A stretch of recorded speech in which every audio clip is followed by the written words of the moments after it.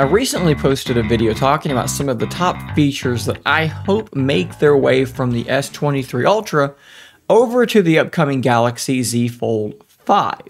One of the features that I talked about in that video was the ability to use the ultra-wide camera as a macro lens on more and more modern phones like that S23 Ultra, like the Pixel 7 Pro device that I love so much as well. When you get very, very close to a subject, it will switch to that wide angle lens, which is now capable of autofocus at a very close distance and allow you to take a pretty nice, somewhat macro style photo. And that is a really, really handy tool because it's automatic and it's quick and it's easy.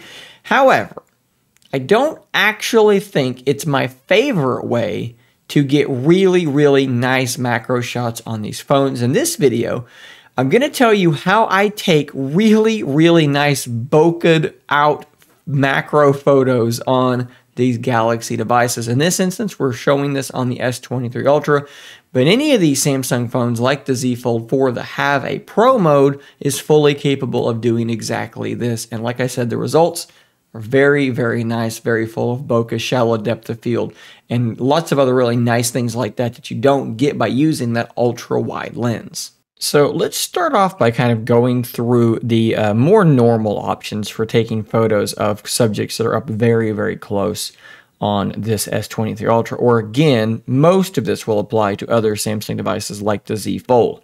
On the S23 Ultra, if you get very close to a subject, you may see the screen kind of switch. It'll kind of do something. You'll be able to tell something has changed. As I get closer to these headphones, boom, did you see that switch? That was it switching to the other lens to be able to get much, much closer to this subject. And like I said, that does a pretty good job there. It was switching back. That does a pretty good job of getting very nice and close, but there's not a ton of bokeh. Now, the other option is to use your telephoto lens, right? You could just manually zoom in like that and get much, much closer, or even use your 10x telephoto. You think, well, look at that. It's like a microscope. I'm getting so close. Well, let's take a moment and we'll use these options and let's see what that looks like. And then I'll show you the Pro mode option, exactly how I do this.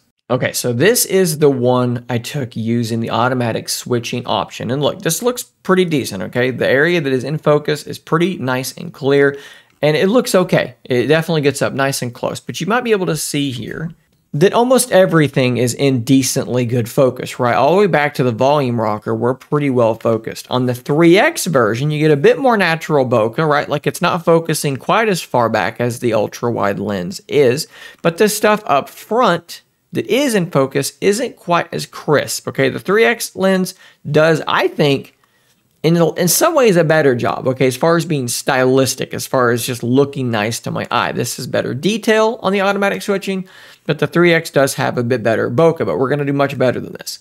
The 10X, this is just simply not a good use of the 10X zoom. It just does not come out looking good at all. So we can take the 10X zoom for macro, throw it in the garbage. But let me show you one more. This is the one I took with the Pro mode with the settings I'm about to show you. The thing up close, the bits up close that were in really nice focus are detailed and look very nice.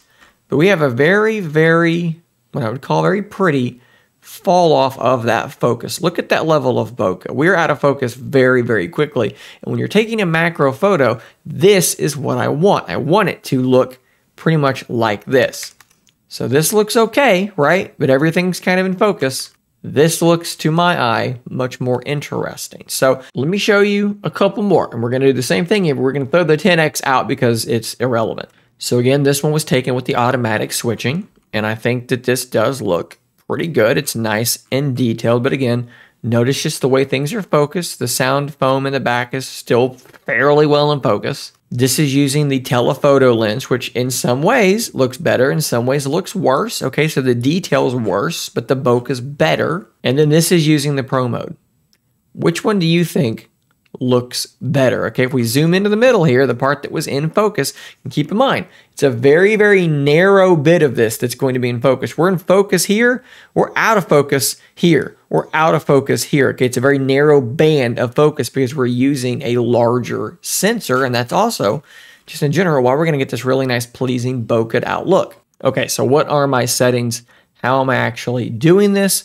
Let's jump back to the overhead camera and I will show you exactly that. So what you're going to do is you're going to go into your camera app, duh.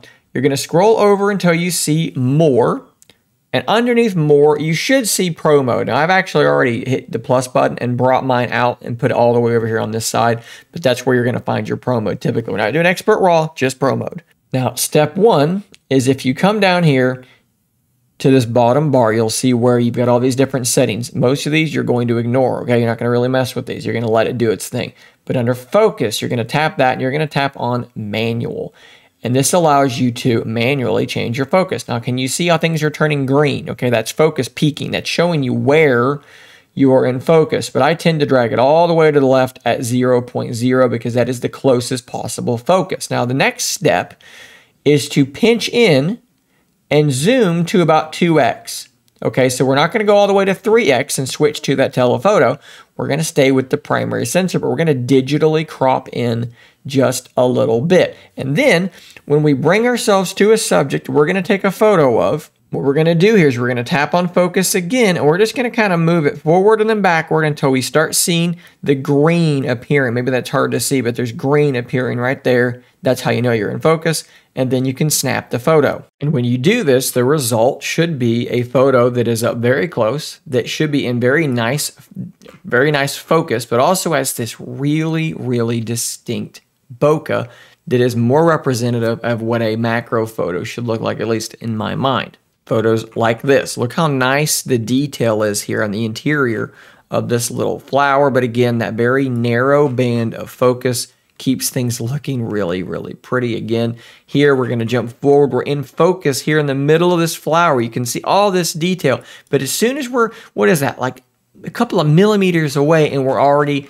dropping off that focus. And here's one that I took with my Fold 4 using these exact same settings. Look at the level of detail we have on this. I don't know if this is a moth or a butterfly, but that looks absolutely awesome. And if I were using the automatic switching on the S23 Ultra, this background would all be in better focus, and this just would not be the same shot as what I got here. So there you go. Go to Pro Mode, Focus Manual, pinch into 2x just to crop in a little bit more. Your sensor is more than good enough. It's going to look more than good enough, even digitally cropped in like that.